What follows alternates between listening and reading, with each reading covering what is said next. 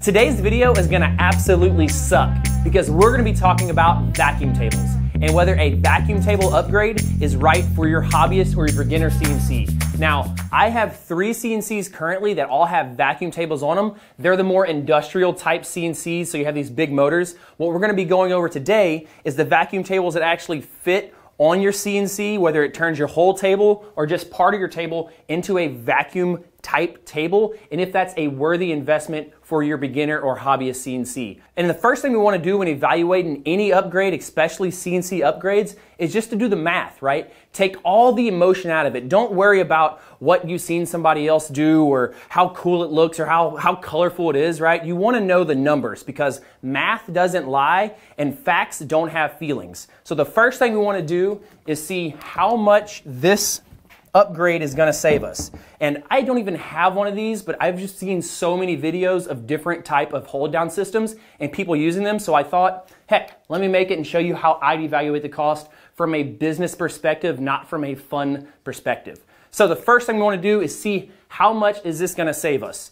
So for simple math terms, let's assume this upgrade is $1,000, right? 1,000 big ones. So the first thing I do when I look at these numbers is I go, okay, how much time does it need to save me to recoup my money?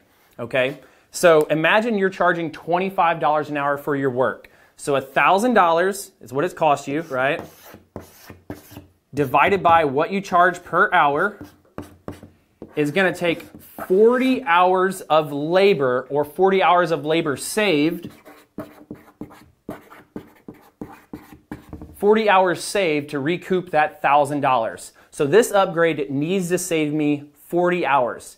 And to go a little bit farther on this upgrade needs to save me 40 hours in 1 year. And why do I do a year? Because I like a year time frame, because if you do it over 3 years, you don't really see the immediate impact. Things could change. And so I always do everything in a 1 year time frame because it really helps me make better business decisions. So we got that 40 hours saved, right?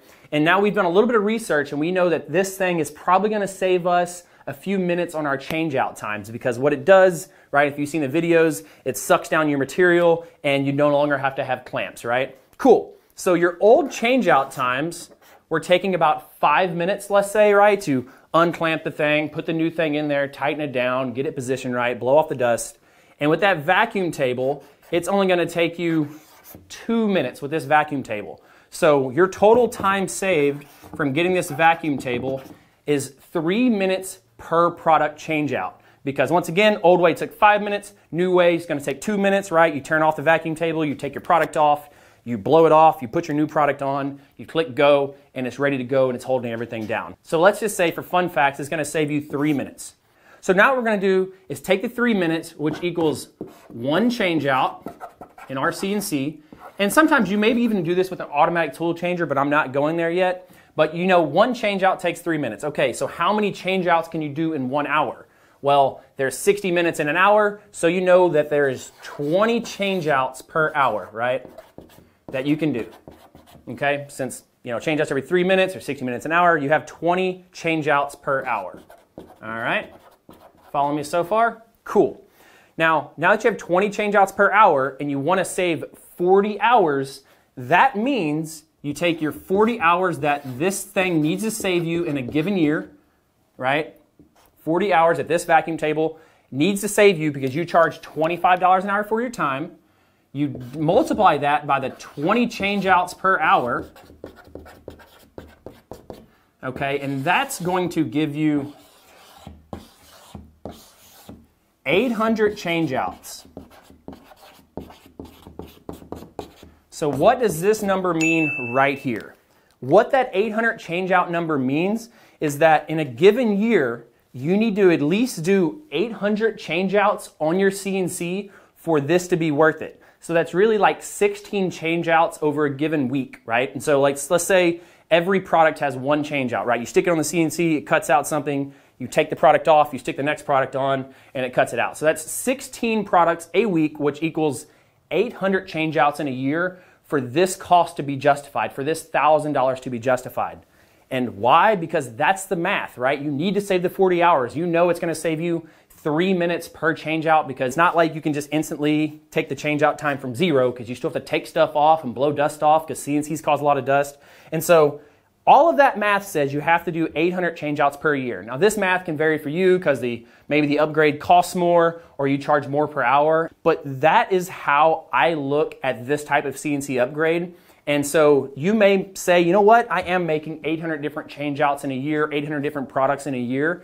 And so this does make sense. The next thing I would recommend you do is do a lot of research on it. So like, is this number right? Do I actually know that this is actually 2 minutes, or is there some unforeseen cost that I'm not thinking of, right? Like maybe this vacuum table's great, but like now my work slips every once in a while and I ruin a project. Well, how do you factor that into the cost, right? Do you have enough utilities? Do you have to wire something in? So now it doesn't cost you $1,000, it costs you $1,200 because you have to buy different electrical equipment and whatnot. So that's just something to be thinking about when you're doing that research is, are the numbers that I thought were correct? Is that $1,000 the correct number? Is that changeout time that I'm saving the correct number based on my research and based on talking to a community? So that's the next thing you want to do. And the last thing you want to look at is look at your current situation that you're in. So right now your changeout times, let's say, are those 5 minutes that I talked about.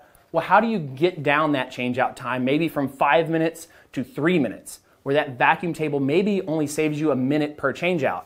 And so like this jig right here that I made for my docking stations way back when, it has, I screw this down to my table, I put my docking station in there, and then I just turn this little lever, and it holds everything down. And the docking station's not moving, right?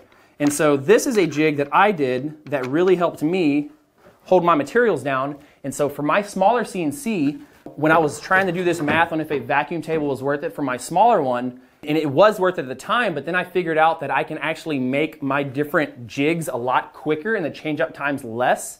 And so therefore, I didn't need to get that vacuum table until I bought a 4 foot by 8 foot CNC because I wanted to hold down all the pieces, and the math actually made sense. So I hope that just clears up a lot of the emotional side of how cool some of these upgrades are. This is going to be the first video in a series of videos where we're going to talk about different CNC upgrades. So don't forget to like and subscribe if you like this kind of content. And remember guys, if you're making a business decision, numbers don't lie and facts don't have feelings. And that's all guys. Remember, if you ain't cutting it close, you ain't cutting it right.